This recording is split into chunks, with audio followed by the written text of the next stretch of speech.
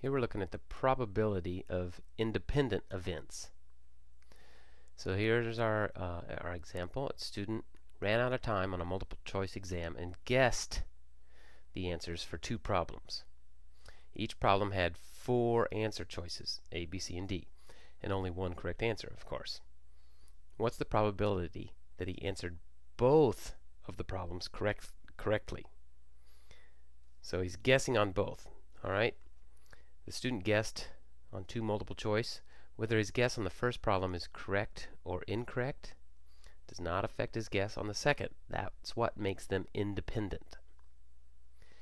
Events of this type, where the occurrence of one event has no effect on the probability of the other event, that's called independent. That's what we're talking about.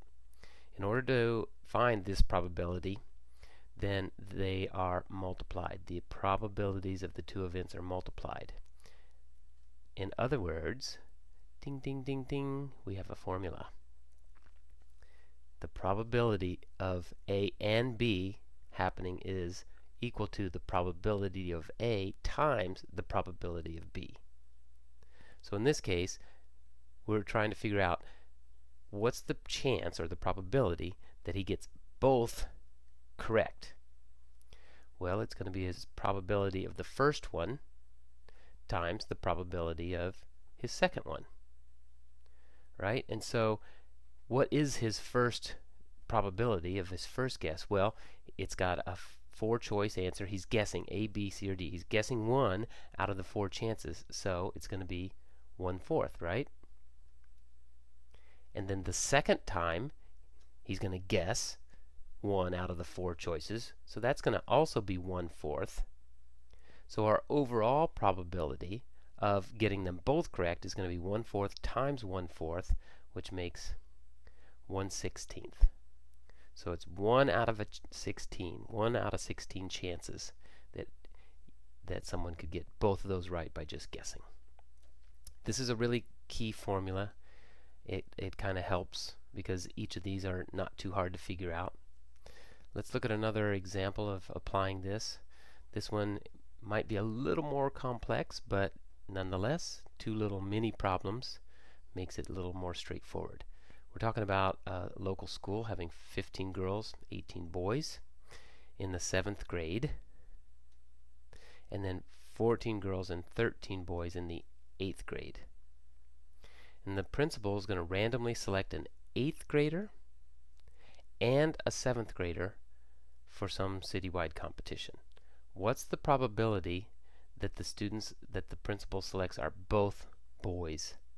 Write your answer in a fraction lowest terms. So once again, we use our handy-dandy formula. The probability that both of those randomly selected students, 1/7 and 1/8 grade, are both boys. It's the probability of the 7th grade boy times the probability of the 8th grade choice being a boy. So let's look closely at each of those individually. First of all, we want to calculate the probability of this 7th grade choice being a boy. Well, how many boys are there in 7th grade? There's 18 boys in 7th grade, and how many total 7th graders? 33, because we have to add those numbers up, the number of boys and girls.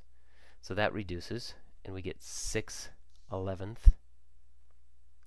Then the second probability is what's the chance that the 8th grader selected is a boy? Well, once again, how many 8th grade boys are there? There's 13. And how many total 8th graders? 27. So now we have that probability, and we have to take these 2 and multiply them together. When we do that and reduce, we get 26 over 99 as our final answer, right? Okay, so there we have it. Okay, have fun.